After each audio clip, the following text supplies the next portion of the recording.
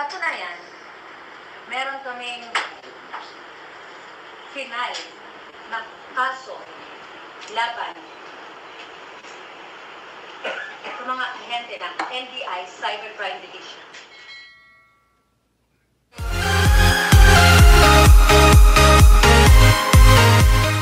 Na-detain sa NBI at simula nun, hindi na nakalabas. Hanggang ngayon, nakadetain si Francis Leo Marcos sa Manila City Jail Annex sa Camp Bagong Diwa, District of Cavite.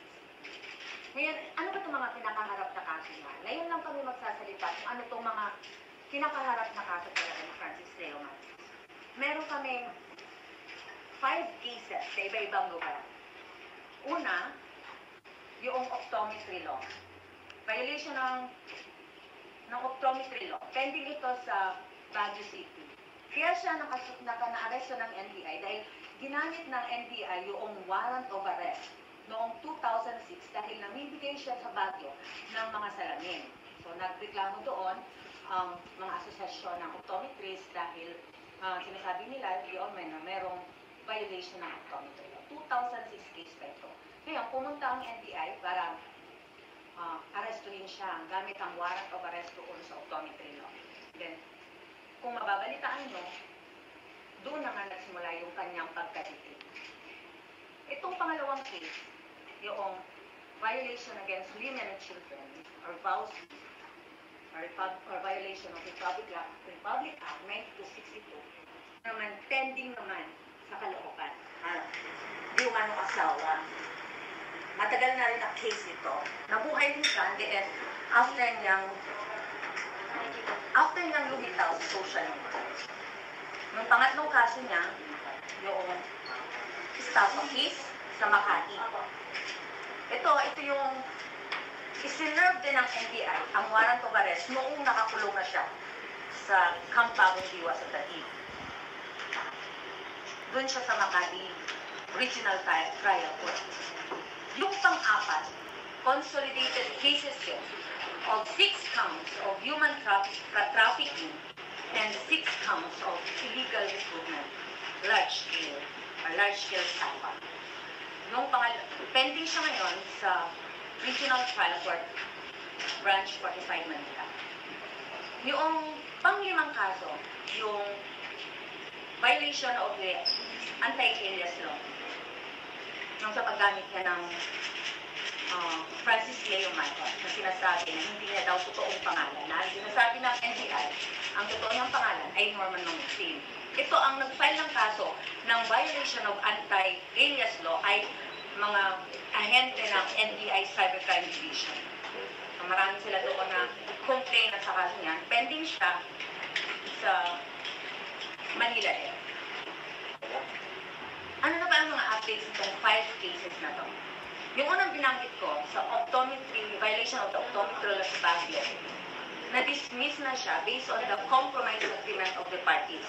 Nagkasundo kami ng mga complainant doon ng asosasyon na we will amicably settle the case dahil maganda naman yung layunin ng project ni Francis Leo Marcos. Yung namibigay siya ng mga salamin, libreng salamin. And then, nakita naman nila na sincere naman sa pamimigay si Francis Leo Marcos. In fact, nagtutulungan kami ngayon sa mga susunod pang optical mission. Meron kaming optical mission sa February 25 sa Cagayan.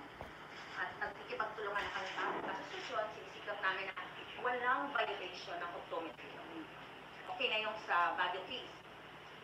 Doon sa pangalawang case, sa VAUSI, hindi nag-a-appear yung complainant after niyang umupo sa witness stand para magbigay ng kanyang direct testimony. So, tatlong hearings na siya hindi nagpupunta, and then noong last hearing, na-withdraw ang kanyang counsel. Nag-file ng withdrawal of appearance.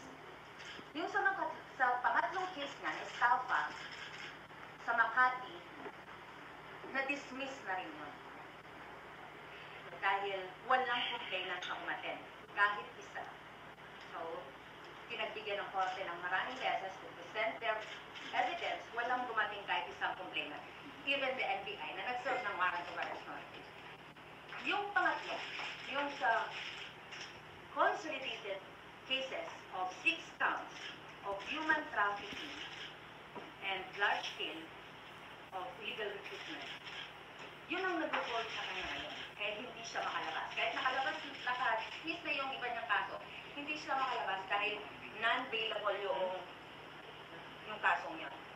Noong nag-file kami ng petition for bail and motion for consideration, dininay siya ng court. So ngayon, we availed our legal remedies under the law. At nakapending yan ngayon dun sa Court of Appeals. Nag-file din kami ng petition for certiorari dahil sa tingin namin may mga hindi sang-ayon sa Wari 8, 2020, hindi pa nagsisimula ang trial ni Francis Leo Marcos or Norman Mamusin. So, 8 taon na ang nakakalipas, hindi pa kami nagtatrial. Based on the Speedy Trial Act and Continuous Trial Rule, within 180 days from the date of arraignment, dapat natapos na ang trial. Doon sa petition for bail, hindi rin nasunod yung 30 days na binibigay ng batas para desisyonan ang petition for bail. So hanggang ngayon, hindi pa siya natatrial sa kasong human trafficking. Nasa tingin namin, lumalabag sa kanyang constitutional right or sa kanyang presumption of innocence.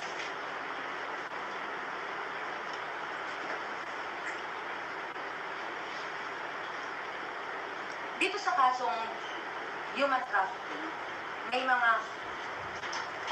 mga final counter charges.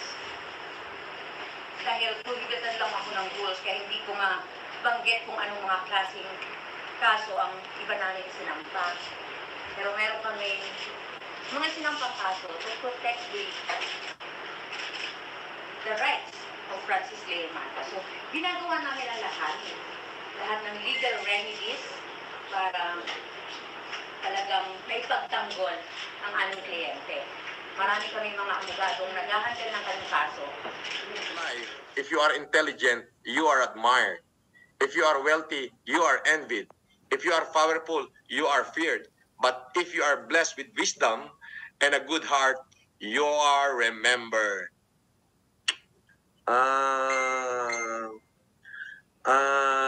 Payakap nga.